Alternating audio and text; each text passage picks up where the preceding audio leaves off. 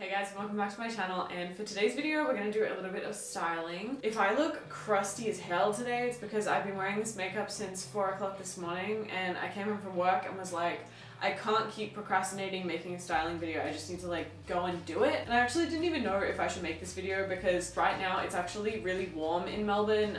We've just hit spring, so it's like super windy outside but still really nice and warm. Obviously I'm wearing this fit today, so yeah, it's not like cold and freezing anymore, but I know that a majority of you guys that are watching are American and it's just gone over into autumn there, or fall as you guys call it. But I will be styling some autumn outfits for you guys because I just love you guys so much. So I actually hate autumn. At least here in Melbourne, the weather is like super unpredictable. It's really hard to kind of dress for the climate, and with autumn, it's basically exactly the same as winter, just with like more allergies, you know what I mean? So yeah, whenever it hits autumn, it's actually really hard to tell because it's basically the same cold, grey, you know, windy, rainy, just gross weather that we have in winter. Whenever it's cold, I kind of just stick to basics. I go for like an oversized jumper, you know, a long skirt or some pants or whatever. So I'm gonna try and do those like basic outfits that I would normally wear, but make them a little bit more interesting for you guys. I think that's about it. I think I'm gonna go into my first outfit. My main tip for autumn weather is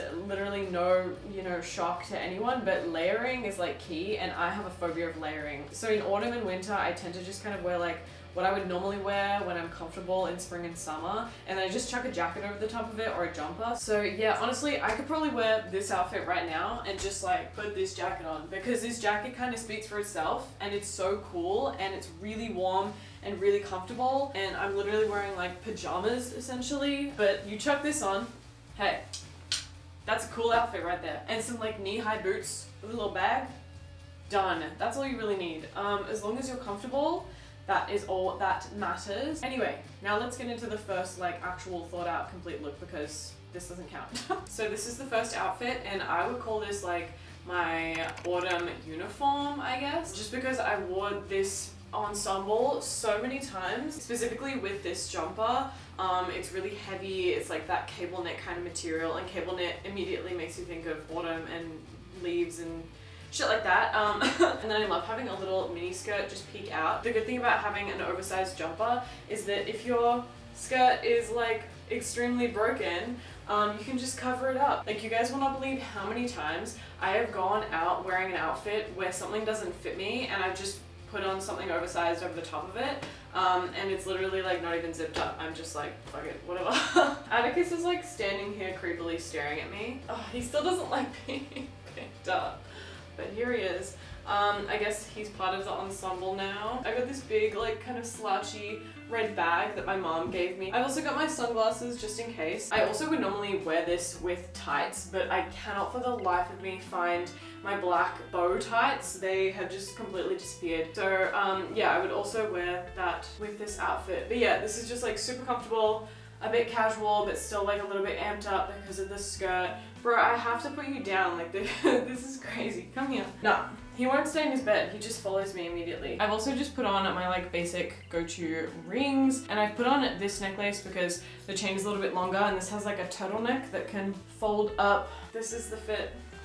If anyone knows where I can get a skirt just like this that isn't broken, please send me a link. So this is the next outfit that I put together. It's pretty similar to the last one, but I just wanted to style some tartan. Like, I think that skirt's plaid. I genuinely cannot tell you the difference between tartan and plaid, I'm so sorry, but I know that this skirt is tartan because it's a genuine Scottish kilt. I think that a kilt is so perfect for autumn because it's a skirt, so it's got like, it's a bit breathable, but it's wool and it's heavy and like long enough to keep you warm. And then tartan and plaid, like that, it just immediately makes me think of like Gilmore Girls. And again, I'm not really saying anything revolutionary, like it's kind of giving florals for spring, like florals for spring. Groundbreaking. But I love tartan so much, and I've worn tartan and plaid for so long, so I wanted to style a little outfit around that. This kilt is so gorgeous and long and perfect and just beautiful. I've gone with this new black leather bag that I got recently. It is literally perfect, and it's got all these like silver rings on it, so I will definitely be like filling this up with some keychains that I have. Also, I'm trying not to angle my head to the right because what the fuck is that? Like, literally, oh my god. But this side of my hair looks amazing and I can't be bothered fixing it. Anyway, I've got another oversized jumper, but this one isn't as heavy. It's kind of like a lighter material. You can wear nothing under it if you're like, you know, too hot. I feel like this jumper being paired with this skirt is kind of giving me Vivienne Westwood, like very like watered down Vivienne Westwood. But she used to work with tartan and plaid a lot, as well as working with like a lot of safety pins and shit like that. So I don't know, they just work together. And then I decided to put on my little Mary Jane shoes and these big leg warmers that are very chunky. Actually, I would probably add some like glasses with this as well. I actually recently ordered some new glasses, so they will be coming soon, and then I will be doing a whole video with them based around workwear. Anyway, let's move on to my next one. Addy has finally gone to sleep and he's left me alone. So, okay, for this next look, we're going for like cool girl style, kind of like simple, but you can definitely tell that you're like into fashion kind of moment. I would definitely wear this outfit out. It's not completed yet. I will get a jacket and a bag. And I think that I would either go with this cheetah print sort of jacket, just to give it a little extra pattern and a different color, because y'all know I love to put black and red together, but I need to tone it down sometimes, you know? But why would I do that when I could just go for my usual color combo that suits me, I think, pretty well, and then put on the best leather jacket I've ever found in my life? Look at that. Look at that, all matching. We've got the hair up, we've got this gorgeous vintage leather trench coat, my little red bag, my bright red tights that match perfectly to this leather belt that I got in a mystery bundle. I've got my usual knee-high calf length, I don't know, whatever, boots on, and then this tiny little mini straight like boat neck dress that I actually made with my mom. So yeah, this is so cute, really perfect. I think that it keeps you warm enough, but it's still really cute. I honestly didn't wear many like cool outfits all of autumn basically because I was working and I would come home and be too tired to do anything, and I would literally just like wear like a long sleeve shirt under a big band t-shirt and put on some pants. And that was about it. I was like just lucky that I was getting out of the house at that point. But now that it's spring and summer is approaching as well, I'm feeling not so depressed. And now I'm kind of defrosting my brain a little bit. I'm so excited to actually get dressed up. I've recently been wearing like actual makeup and outfits to my office, which I hadn't done before.